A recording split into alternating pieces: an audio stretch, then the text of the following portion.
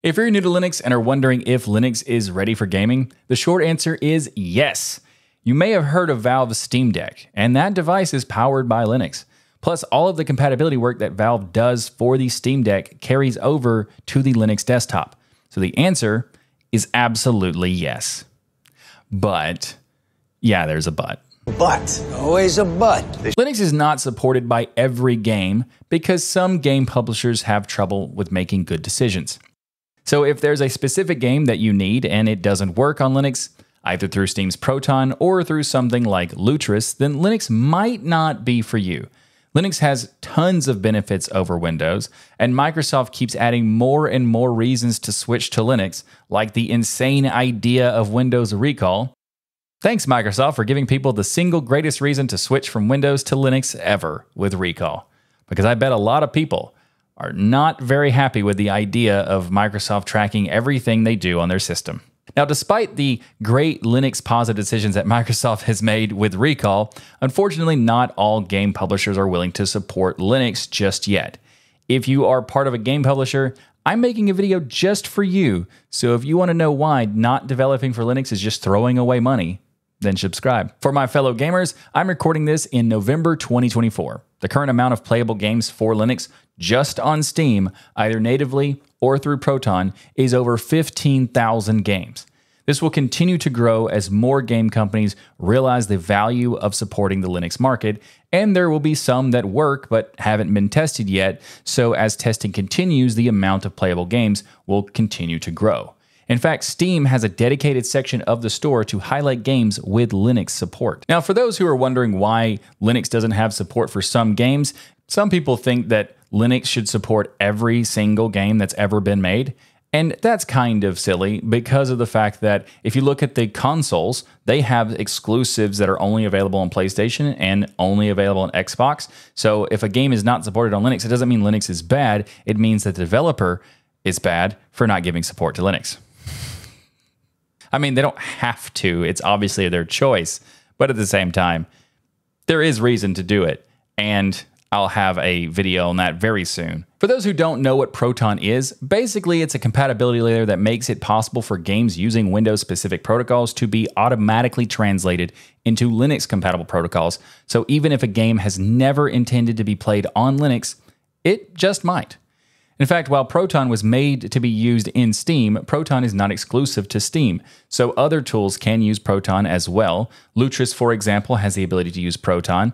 And speaking of Lutris, Lutris is one of the other ways to run games on Linux. And there's also the Heroic Games Launcher, Humble Bundle, and more.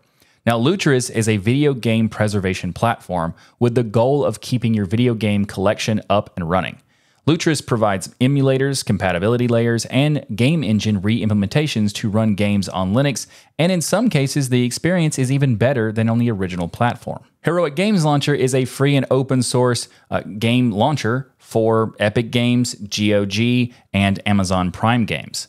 It is an alternative to the Epic Games Launcher and the GOG Galaxy, and it is focused on privacy, using fewer resources, and supporting a range of tools such as Wine, Proton, Crossover, DXVK, and VKD3D. At this point, it is likely that the game you want to play is on Steam and is labeled as verified or playable through Proton.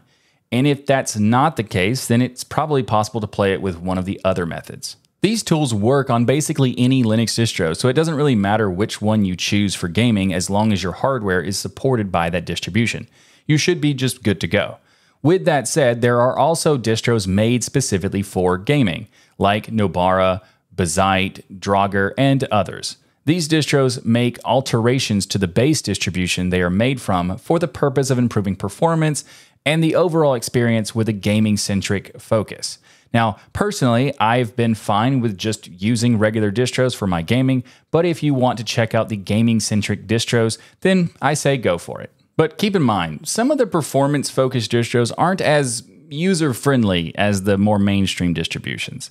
If you are new to Linux and are struggling to pick your first distro, I get it. It's okay. There's a lot to choose from, and I made a video specifically about this if you want to check that out. You'll find a link in the description. Now, for those of you who think I'm biased and are going to say that gaming on Linux is fine, just because I like Linux and I've been using it for so long, I just want to make it clear. Gaming on Linux used to be a desert. So when you switch to Linux, you'd have to say basically goodbye to gaming. And I did that many, many years ago, but that hasn't been the case for well over a decade. I did my full switch to Linux during the desert area, so I've experienced the gaming drought and the evolution of Linux becoming a gaming oasis. These days, Linux is a great platform for gaming, even with the few gaps of companies not clever enough to support our system.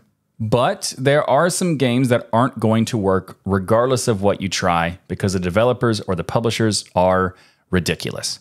For example, League of Legends used to work on Linux perfectly fine thanks to Lutris, but Riot Games decided to break Linux support by creating their own in-house Windows-only anti-cheat, which they require gamers to have in order to play, effectively forcing users to install a rootkit to have access to a game, and that rootkit having access to everything on your computer. You can check out this video right here for more info on the rootkit. I'll have it linked in the description. There are going to be instances like this, where the developers or publishers themselves don't let it work, but most of the time, games just work these days in Linux. If you're thinking about switching to Linux and are watching this to find out if it's ready for gaming, then I'd say yes, depending on which games you want to play. You can check for the Steam Deck support on Steam for your games, or check on the database from Proton DB and also Lutris to see the status of compatibility with various games. If you are new to Linux and are unsure what distro you should start with, well, that depends on your technical skill level. Many gamers are used to messing with various files and configurations in order to get their games to play properly. Because even though most games are made for Windows, there are still times where gamers have to go through a bunch of headaches to make them work on Windows. So if that describes you and you've dealt with that, then you can pretty much use most of the options. You could try Fedora or one of the gaming-centric distributions. If you're new to Linux and maybe gaming is something that you want to do, but it isn't the most important thing for you to have, and you're more looking for something that is like the least amount of friction for beginners, then I suggest checking out this video, because here I answer the most asked question of all time: which Linux distro should I start with? So, whether you're a gamer or not, this can help as well. So here you go, check it out.